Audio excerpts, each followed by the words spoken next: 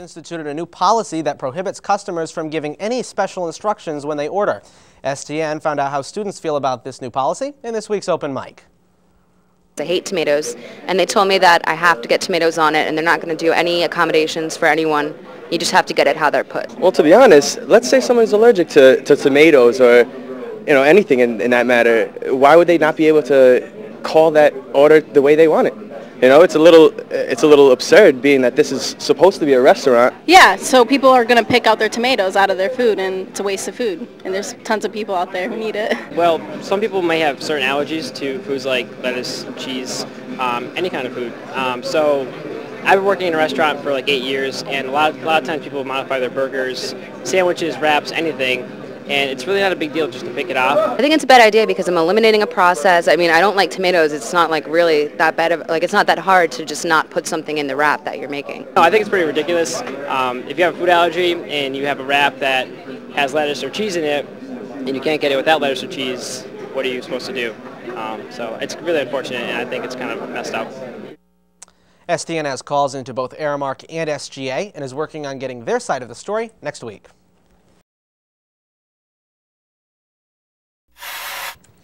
And last week, STN heard from students who were unhappy about a new policy that restricts students from altering their order at the Hawk's Nest. This week, STN Channel 2 News Director Ben Wilcox spoke with the manager at the Hawk's Nest to get their side of the story. We have seen an influx of students in numbers.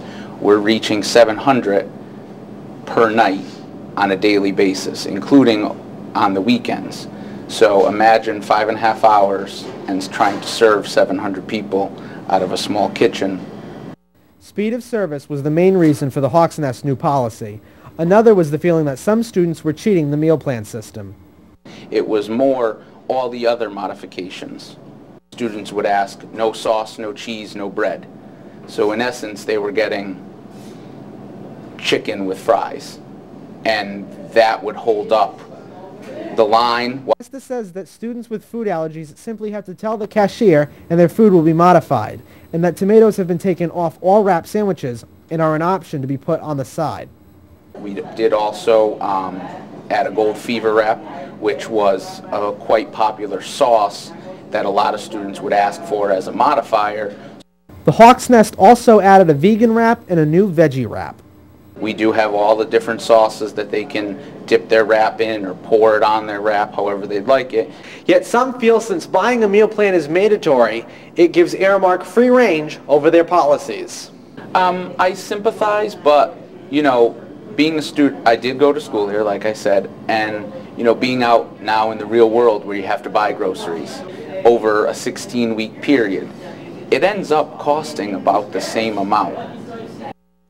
The Hawk's Nest says the best time to go for fast service would be at their opening every night at 5 p.m. or right before meal plans change at 10 p.m.